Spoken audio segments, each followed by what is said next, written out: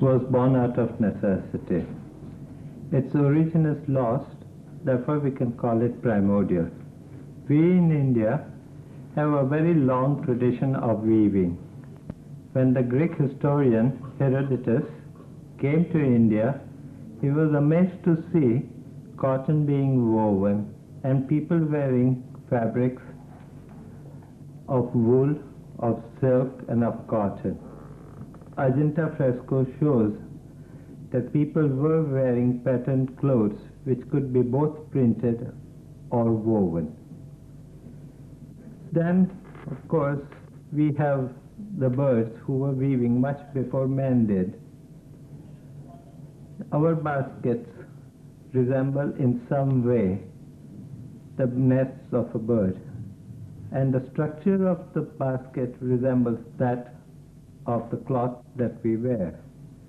Namely, the radiating ribs of the basket is very similar to the warp of the cloth, and the other finer cane is akin to the weft of the cloth. This, of course, was done in the past. Now we have many different kinds of cloth. At one time, when weaving was, or when the cloth was a necessity, every household had a charkha to spin, wets to dye the cloth, and of course a loom, in which the young and old of the house participated. At that time, weaving was a necessity and not a vanity as it is today. Then, of course, with the coming of the Industrial Revolution and promotion of faster ways of doing things, we lost this activity completely. Then came Gandhiji. He saw this mischief and corrected it. He introduced to us the khadi. Khadi of those days is very much different from what it is now. Today's khadi might not recognize the khadi that was worn by the Dandi marchers.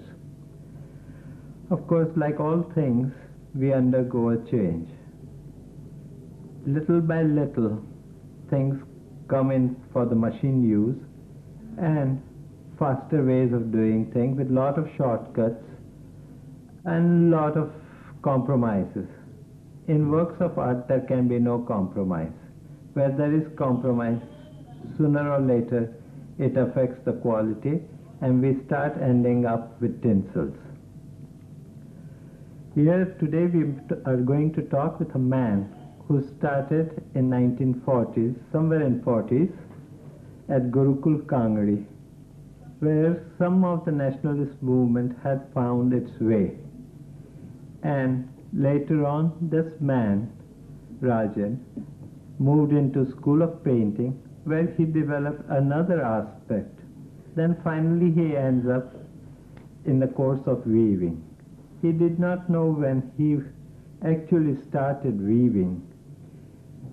He weaves cloth, he weaves wall hangings, screens, he weaves pitchwise, he weaves tapestry from miniatures of the past, and many other places. He weaves traditional weaving as well as modern weaving. Today we will talk to him. So Rajen, you started your career as a student, of course, at Gurukul Kangri. Yeah, I started my career. When was that? Maybe around 42, 43. I joined Gurukul Kangri, Haridwar, and started my education from there. Gurukul, those days, because of national movements, Gurukul was fully charged and aware as a center of such movements, because Gurukul was started by Swami Shuddhananji, who was a great nationalist and a great man, great social reformer also. So Gurukul, that was the days Gurukul had lots of spirit. Every student used to think that he is going to do something for the nation. So anyway, that was a very beautiful time.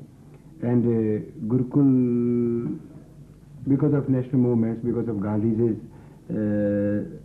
everywhere his name and his work, so we were doing spinning also there. All students were doing spinning at least 40 minutes every college day, school day, and we got an opportunity to learn spinning, and spinning became very sort of a craft which we enjoyed very much. And from spinning, I mean, it's not only spinning, then there was other moments like music. Pandit Acharya Buddhadev used to be Acharya those days, heading the Gurukul, and he was a great scholar of Vedas, Sanskrit Pandit, and a person who just sort of embodiment of lots of arts and music. But Rajen, you also can talk and hold discourses in Sanskrit. I mean, of course, in Gurukul, in 5th, 6th standard only, students were able to speak in Sanskrit. So those days, yes, we used to have sort of a vrat that everybody will be speaking in Sanskrit. So we were doing that. Rajen, after finishing this period at Gurukul, you moved to some other place. Then finally you came to JJ School of Art for painting. So all these things were preparation to weaving, or you did not know that you were going to be a weaver? No, I really did. I know that when I start thinking of my past, then I think that once I did spinning, and which I enjoyed tremendously. Actually, I won the competition also once, spinning competition, Charkha Dangal, they used to call it. And Dangal is a term applied to wrestling, doesn't it? Yes, I mean, those days such terms were used like that, Charkha Dangal, the spinning competition. So, but later after my college education, I came to JJ, I did my painting, and even then weaving was nowhere. After doing painting, something was to be done for the living. But after doing painting, you did mural, didn't you? Yes, I did mural also. And then I went to Hillwood scheme, UP government posted in Almora. So there I was in between mid of weaving, but of course not knowing weaving. Then who taught you weaving? I wasn't very effective as a designer there, but then necessity was felt that I should learn weaving, and I started striving to learn weaving. I was very much willing to do something about weaving. And then I went to, I was sent to Indian Institute of Handloom Technology, Banaras, attached to Weaver Service Center. There I started learning weaving, and one Mr. A.K. Das was there. He had already written a book on weaving. So just Have you read that book? No, I did not read the book. I started normal book, Watson's book. He took and he started. It's a standard text. Standard textbook, and he started giving me this grammar of weaving, and I started working on loom. Rajen, grammar is very important, wouldn't you say? Yes, craft is very important to do any art. I saw once Larsen. Larsen was Jack Leonard Larsen is one of the most known textile designers from New York. He did the textiles for our Indian aircrafts. This Indian Airlines, the seat upholstery cover is done by Jack Larsen. Yes. So I saw him, that a person of that caliber, he wanted some weavers to do something, and they were not able to do. I saw it in Weaver Service Center in Bombay. So he sat on the loom, and the way he was handling loom was so beautiful. If a thread broke, he tied it so beautifully. I mean, the way he was handling, then only he could do so much of creative work later on. So I don't know. I mean, I had a good teacher. He inspired me, and I had enthusiasm to learn. So you had first Mr. Das is a great teacher who helped you. Yes. Who actually helped you learn. Actually, he taught me closer. He taught you all the fundamentals. I think most important thing for any course is to know fundamentals. And I think that we lack these days. We are too much in a hurry. I think we try to pile up too many things in too short a time, too reluctantly, too half-heartedly, and therefore we end up with second-class products. I don't know, but I think with me also, the 5-6 months I did work quite hard. Of course, I did work I don't say hard, but I enjoyed the work very much because. And how many hours did you work? I really worked almost 12 hours. And the way he was putting the whole thing so simplified, systematic, so it was easy for me, and I was doing that. So that way, I finished my grammar of weaving, and then I became restless. I mean, just to do few, to new things, and then the career started from National Institute of Design to National Institute of Design. Yes. So when did you establish your studio? In which year did you establish your studio? Around 70. 70. So you started in 42 with some ideas of spinning. So until then it was a preparation. It was, yeah. So about 25 years of preparation before you actually plunged into weaving. So today, Rajen, you are weaving what? Cloth? Actually, or is it some particular thing that you are weaving? Many varied things I am weaving. I am weaving simple cloth. Yes. I am weaving sort of very crafty material also. I mean crafty material. What I mean crafty material? You've got a very peculiar connotation on that word. Right from very beginning I learned weaving. Complicated weaves very much interested me.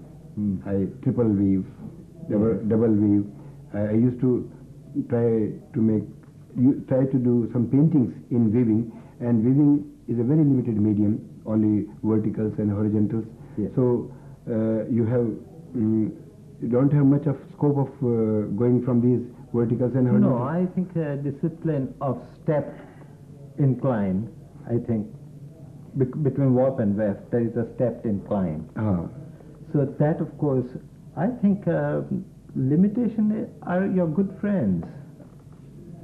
Actually, they are not prohibiting you. I mean, they are asking you to use your skills even further. But now I think I realize it, that limitation is good, because my work is very simple now. After going, what I mean, that in the craft of weaving, I did try lino, double weave, triple weave. This is one of the examples, which is non-woven bag. No, non-stitch bag. Sorry, I see no stitching there. Non-stitch bag. So this only because the weaving as a craft I enjoyed very much. But later on, my work was very much influenced with the Western works. Yes. I mean, how would you say? I see a lot of inlay work done that is pure Jamdani. Or there might be certain amount of tapestry work from Goblet, France. So where do you think you score over others? I don't know whether I scored over others. No, let us say, but let's examine it that way. But basically, as I told you that I am a painter. I did painting, and so I always wanted to come out of the regular weaving. So first, my earlier work were quite influenced from Western works, but later I saw this tree of life. I'm not only this tree of life, but I saw a sort of a shadow of a tree on the wall, and I liked weaving that. I wove that, and then I realized it's nothing very new what I'm doing. Of course, my source of inspiration was just quite new to me, or quite... Rajen, I think you're always slow to discover yourself. So if you have discovered Tree of Life a little later, it doesn't matter. You have discovered yourself.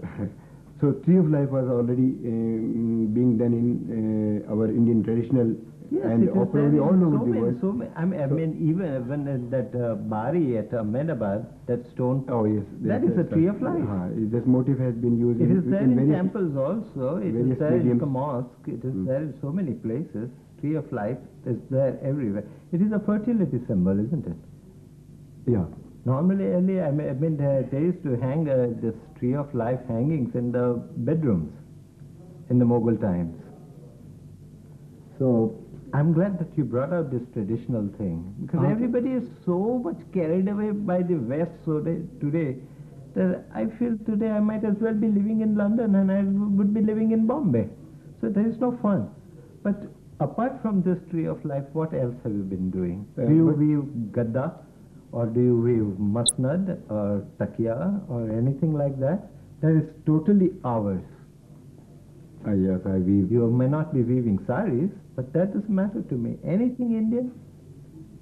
Actually, as far as my regular weaving works are concerned, I don't know whether they are Indian or foreign influence, but my artwork, which I'm doing for the last few years, is very much Indian. Because I thought after learning certain craft like goblet, tapestry weaving, I thought why not weave my own masters, because this craft, this art, gobelin or tapestry weaving in Europe was used to weave wall hangings, big wall hangings, or then they started. What is the biggest you have woven? 60 feet by 30 feet, which I did for Prabhay Hall in Ahmedabad. Very good. Very good. What else do you want to weave now? At present, I don't know, I have woven some Indian miniatures in the meanwhile. Yes. And you have woven some pichwais also. Pichwais also, quite recently I have done few pichwais. I found cows sort of forms, so I played those forms. And Rajen, what do you do with vegetable dyes? You see, as I told you that I was quite influenced with this tree of life, and then I discovered tree of life is being painted in kalamkari and with vegetable dyes. So in my weaving, I took those forms and the same type of effect I wanted to give in my weaving. Yeah. So I switched on to vegetable dyeing, and kalamkari has sort of a line to every form with the dark or the black. So that also I tried to give my hangings when I call them kalamkari, woven kalamkari. Okay. So I took that also, and my goblet weaving helped me sort of combining this tapestry weaving and this jamdani weaving. Jamdani is sort of extra weft weaving, which is used in saris and in other fabrics to make the figures, forms much more articulate. But to give the outline to that, I have taken certain craft from. But this is particularly yours. This is your particular contribution. I think it's not seen. I haven't seen anywhere else. Oh, you don't have to feel shy about what you're scoring. And the overhaul also double weft. I mean, extra weft twice. Extra weft is used to do the forms, but I'm using twice. I mean, sort of I'm combining goblet. I mean, Rajen, where do you score in terms of carpets? I have done some sort of funny carpets. I mean, or what do you mean funny carpets? I mean, I have quite played with this medium, pile carpet, flosa carpet. Yes. I have really. You have woven, I understand, some leather carpets. I have done leather carpets. I have done ribbon carpets. What would be other thing that you have woven that others have not woven? I have woven bricks, tiles, chips. And there's one house here in Bombay, Shreya's house. I have woven a wall hanging 6 feet by 24 feet. Oh, yeah. And actually the idea was initiated by you only, but it was very, very challenging. Putting tiles into weaving and the small chips. My loom also broke twice, but I could do that, and that I enjoyed. Rajen, I hope you continue to enjoy. weaving, because we continue to enjoy your work. Okay? I think we will see that your exhibition is a success. Sometime we'll like to see it again.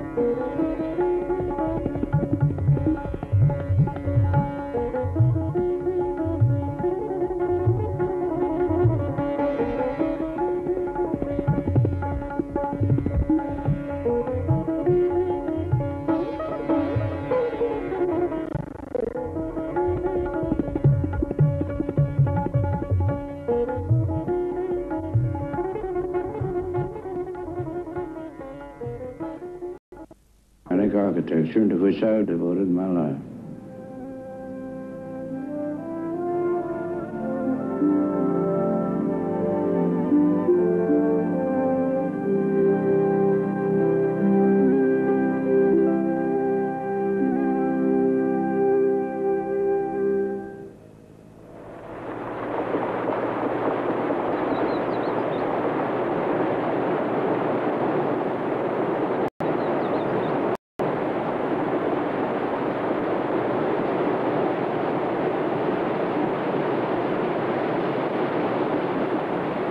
Deep in the woods, the only sounds to be heard are the sounds of nature.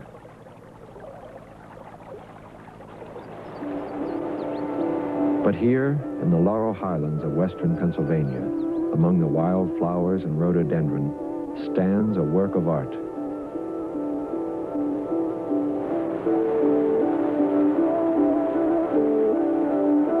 It is the most famous